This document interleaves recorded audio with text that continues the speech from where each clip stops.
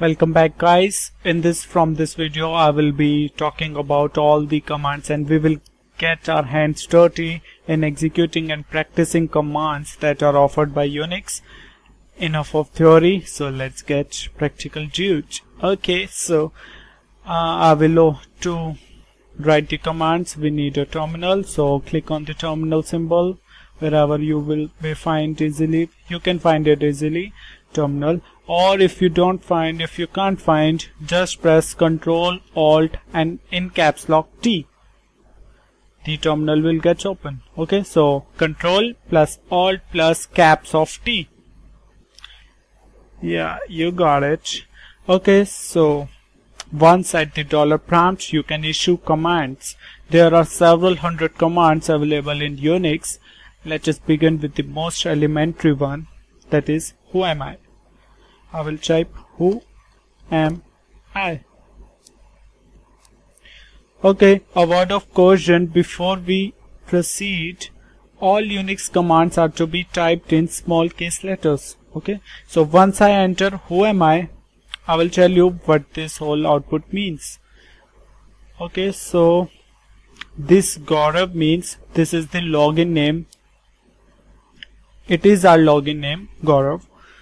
This signifies the terminal number or the serial port line by which your terminal is connected to the host machine, and this is the date and time at which you logged in. Okay, in fact, the who am I command is a special case of the who command. The who command is more powerful and displays data about all the users who have logged into the system currently. Okay, so I will type who, and as you can see there are the two members who have logged in with different terminal numbers, and that's why this who command is displaying all these users that have been logged in currently into the system. I have logged in from TTY8 terminal number, and from this currently I have been logged in from this terminal number. Okay, so you may be confused about what is this terminal number. I don't get it.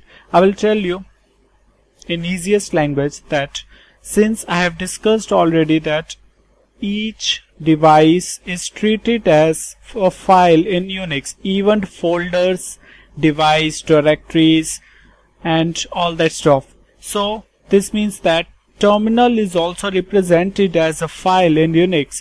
So this pts/1 is a file stored in dev directory, because dev stands for device directory.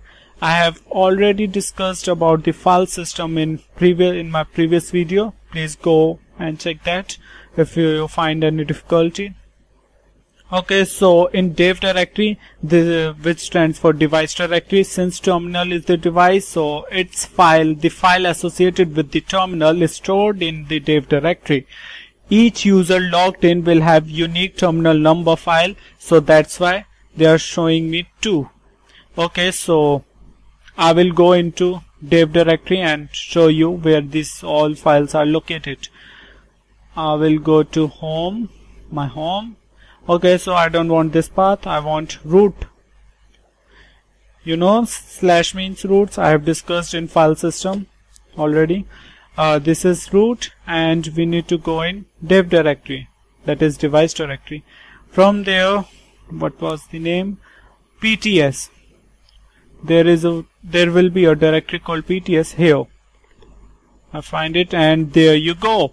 1. This is the file which is associated with my terminal currently.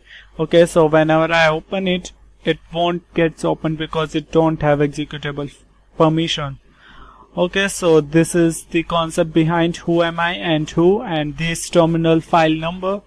Hope you like this video. Please give a thumbs up, please rate, comment and subscribe, and bye from now.